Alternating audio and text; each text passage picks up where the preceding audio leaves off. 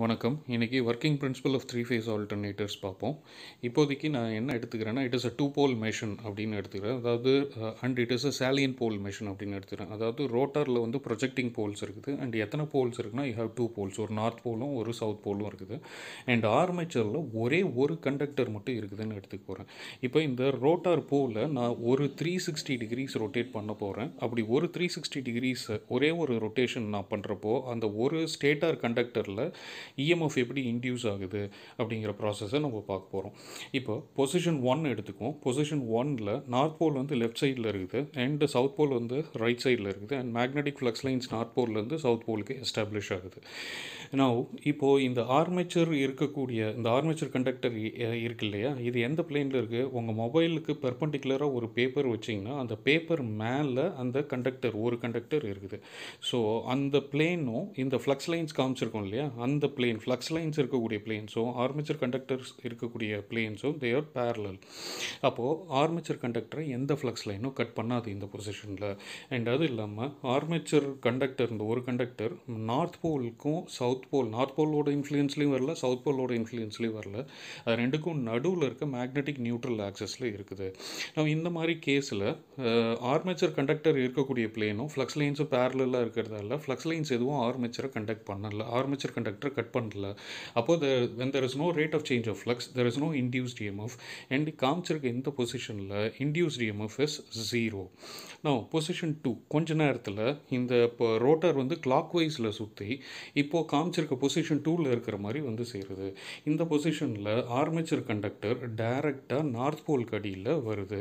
இப்போ armature conductor இருக்கக்கூடிய பிளேனும் magnetic flux lines இருக்கக்கூடிய பிளேனும் பெர்பெண்டிகுலராக இருக்குது.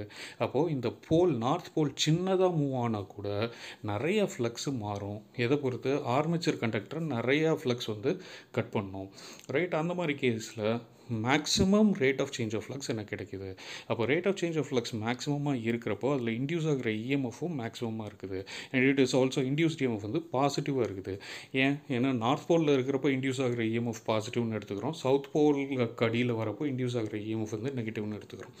நான் மூவிங் டு பொசிஷன் 3. இப்போ கொஞ்ச நேரத்துக்கு அப்புறம் இந்த இப்போ salient போல் ரோட்டார் வந்து இன்னொரு 90 டிகிரிஸ் ரொட்டேட் ஆகி இப்போ படத்தில் காமிச்சிருக்க மாதிரி பொசிஷனுக்கு வந்துடுது. நார்த் போல் வந்து ரைட் சைட்லேயும் சவுத் போல் வந்து லெஃப்ட் சைட்லேயும் வந்துடுது. ஏற்கனவே நம்ம டிஸ்கஸ் பண்ண மாதிரி இப்போ ஃப்ளக்ஸ் லைன்ஸ் வந்து நார்த்லேருந்து சவுத்துக்கு எஸ்டாப்ளிஷ் ஆகுது. ஃப்ளக்ஸ் லைன்ஸும் ஆர்மேச்சர் கண்டக்டர் இருக்கக்கூடிய பிளேனும் பேரலல் டு ஈச் அதர்.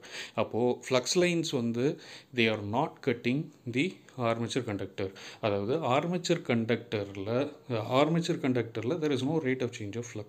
அப்போ if there is no rate of change of flux, there is no induced EMF.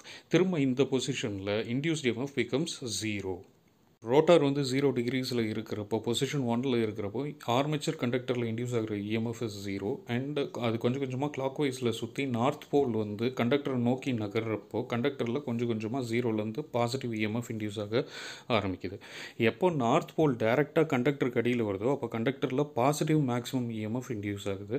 And கொஞ்ச நேரம் அப்புறம் திரும்ப ரோட்டாரோட நார்த் போல் விலக ஆரம்பிக்குது கிளாக் வைஸ் டைரக்ஷனில். அப்போ இன்டியூஸ் ஆன இஎம்எஃப் திரும்ப குறைய ஆரம்பிக்குது.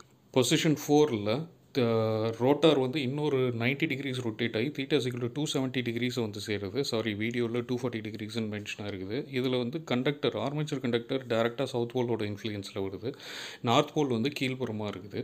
நான் இப்போ இந்த ஆர்மேச்சர் கண்டக்டரில் இன்டியூஸ் ஆகிற இஎம்எஃப் வந்து மேக்ஸிமமாக இருக்கும். ஏன்னா ஆர்மேச்சர் கண்டக்டர் இருக்கக்கூடிய பிளேனும் ஃப்ளக்ஸ் லைன்ஸும் பெர்பெண்டிகுலராக இருக்குது. அப்போது சவுத் போலில் சின்னதாக சேஞ்சஸ் வந்தால் கூட there will be maximum rate of change of flux associated with the stator conductor. அப்போது இந்த கேஸில் rate of change of flux is maximum but negative. ஏன்னா ஃப்ளக்ஸோட டைரக்ஷன் வந்து மாறி இருக்குது. மொதல் நார்த் போல் கடியில் இருந்துச்சு, ஃப்ளக்ஸ் மேல் பக்கமாக இருந்துச்சு. இப்போ சவுத் போல் கடியில் இருக்குது, ஃப்ளக்ஸ் கீழ் பக்கமாக இருக்குது. ஸோ இந்த கேஸில் rate of change of flux is maximum but negative. அப்போது induced EMF is also maximum but negative. So position 2ல் நார்த் போல் கடியில் கண்டக்டர் இருந்தப்போ அதில் இன்டியூஸ் ஆன இஎம்எஃப் வந்து பாசிட்டிவ் மேக்ஸிமம். பொசிஷன் 4ல் கண்டக்டர் வந்து சவுத் போலோட இன்ஃப்ளூயன்ஸ் சவுத் போல் கடியில் இருக்குது டேரெக்டாக. அப்போ அதில் இன்டியூஸ் ஆகிற இஎம்எஃப் வந்து நெகட்டிவ் மேக்ஸிமம். நான் இன் பொசிஷன் 5 திரும்ப ரோட்டார் சுற்றி அது ஆரம்பித்த இடத்துக்கே வந்துருச்சு. ஒரு full complete revolution rotation is over 360 decrease முடிஞ்சிடுச்சு. Theta equal to 360 decrease. இங்கே திரும்பவும் ஆர்மேச்சர் கண்டக்டர் இருக்கக்கூடிய பிளேனும் ஃப்ளக்ஸ் லைன்ஸும் பேரலல் ஆயிடுது. அப்போது there is no rate of change of flux with respect to the armature conductor. அப்போது rate of change of flux is 0. So induced EMF is also 0. So இதுலேருந்து நம்ம என்ன புரிஞ்சுக்கிறோம், கண்டக்டரை நார்த் போல் கிராஸ் பண்ணுறப்போ அந்த கண்டக்டரில் பாசிட்டிவ் சைக்கிள் இன்டியூஸ் ஆகுது. And கண்டக்டரை வந்து சவுத் போல் கிராஸ் பண்ணுறப்போ ஒரு நெகட்டிவ் சைக்கிள் இன்டியூஸ் ஆகுது. ஸோ ஒரு நார்த் போலும் ஒரு சவுத் போலும் ஒரு கண்டக்டரை கிராஸ் பண்ணுறப்போ அந்த கண்டக்டரில் ஒரு பாசிட்டிவ் சைக்கிளும் ஒரு நெகட்டிவ் சைக்கிளும், அதாவது ஒரு full complete cycle of EMF induce ஆகுது. வோல்டேஜோட ஒரு ஃபுல் சைக்கிள் 360 டிகிரிஸ், அதாவது 360 எலக்ட்ரிக்கல் டிகிரிஸ். ஸோ நான் ரோட்டரை 2 போல் இருக்கக்கூடிய ரோட்டரை 360 மெக்கானிக்கலாக 360 டிகிரி சுற்றுறப்போ அந்த ஆர்மேச்சர் கண்டக்டரில் இன்டியூஸ் ஆகிற இஎம்எஃப் எவ்வளோ டிகிரிஸு, 360 எலக்ட்ரிக்கல் டிகிரிஸ். ஸோ இந்த கேஸில் 360 mechanical decrease is equal to 360 electrical decrease.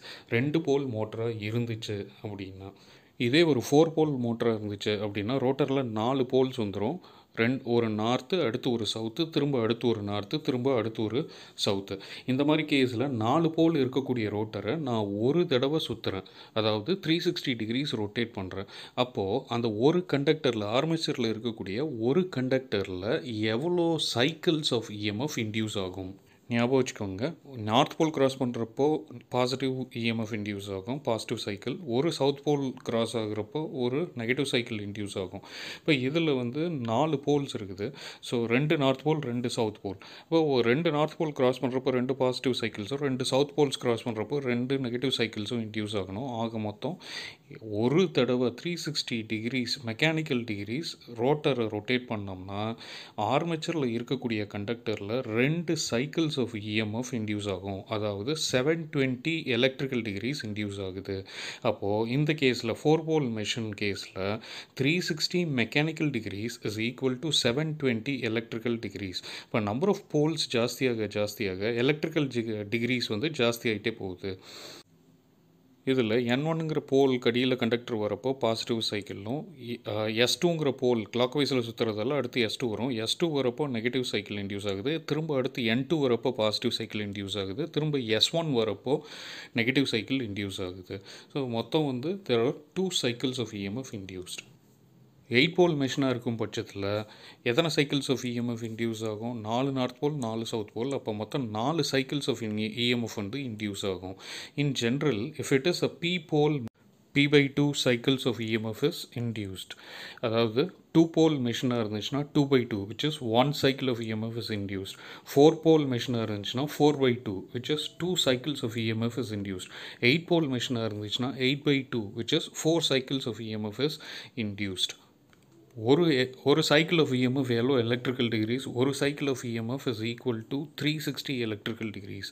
அப்போது 2 போல் மெஷினாக இருந்தால் எவ்வளோ சைக்கிள்ஸ் இன்டியூஸ் ஆகுது? 1 சைக்கிள் இஸ் இன்டியூஸ்ட், அதாவது 360 எலக்ட்ரிக்கல் டிகிரிஸ். 4 போல் மெஷினாக இருந்தால் எவ்வளோ சைக்கிள்ஸ் ஆஃப் இஎம்எஃப் இன்டியூஸ் ஆகுது? 2 cycles of EMF. ஒரு cycle of EMF 360 டிகிரிஸ்னால் 2 cycle of EMFs எவ்வளோ? It is 720 decrease. ஸோ பொதுவாக எலக்ட்ரிக்கல் டிகிரிஸ்க்கும் மெக்கானிக்கல் டிகிரிஸ்க்கும் ஒரு ஃபார்முலா டிரைவ் பண்ணலாம். அது இந்த பாக்ஸ் போட்டு காமிச்சிருக்கிறது. Electrical decrease is equal to P/2 into mechanical decrease. இப்போ 4 போல் மெஷினுக்கு டிரைவ் பண்ணிகிட்ருக்குறாங்க. 4 போல் மெஷினுக்கு ஒரு தடவை ரொட்டேட் பண்ணால் மெக்கானிக்கல் டிகிரிஸ் எவ்வளோ? 360 டிகிரிஸ். எத்தனை சைக்கிள்ஸ் ஆஃப் இஎம்எஃப் இன்டியூஸ் ஆகும்? 2 சைக்கிள் ஆஃப் இஎம்எஃப் இன்டியூஸ் ஆகும். அதாவது எவ்வளோ எலக்ட்ரிக்கல் டிகிரிஸ்? 720 electrical decrease. இந்த ஃபார்முலாவில் போட்டிங்கன்னா அது கரெக்டாக வரும். Theta E electrical decrease is equal to P/2 into mechanical decrease. Mechanical decrease வந்து 360 டிகிரிஸ், போல்ஸ் வந்து 4. ஸோ 4/2 இன்ட்டு 360 டிகிரிஸ் போட்டிங்க அப்படின்னா 2 into 360 which is equal to 720. So electrical decrease is equal to P/2 into mechanical decrease. இப்படிங்கிற formula தான் electrical டிகிரிஸையும் mechanical டிகிரிஸையும் relate பண்ணுது. இது ரொம்ப முக்கியமான ஃபார்முலா.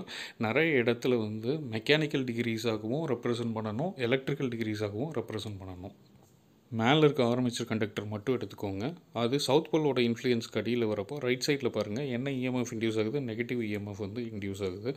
நார்த் போலோட இன்ஃப்ளூயன்ஸில் வரப்போ பாசிட்டிவ் இஎம்எஃப், நார்த் போலுக்கு அடியில் கரெக்டாக இருக்கிறப்போ மேக்ஸிமம் இன்டியூஸ் ஆகுது. கண்டக்டரில் ஃப்ளோ ஆகிற கரண்ட்டும் மாறிக்கிட்டே இருக்குது. நார்த் போல் இருக்கப்போ பாசிட்டிவ் டைரக்ஷன்லேயும், சவுத் போல் அடியில் வரப்போ நெகட்டிவ் டைரக்ஷன்லேயும் ஃப்ளோ ஆகுது.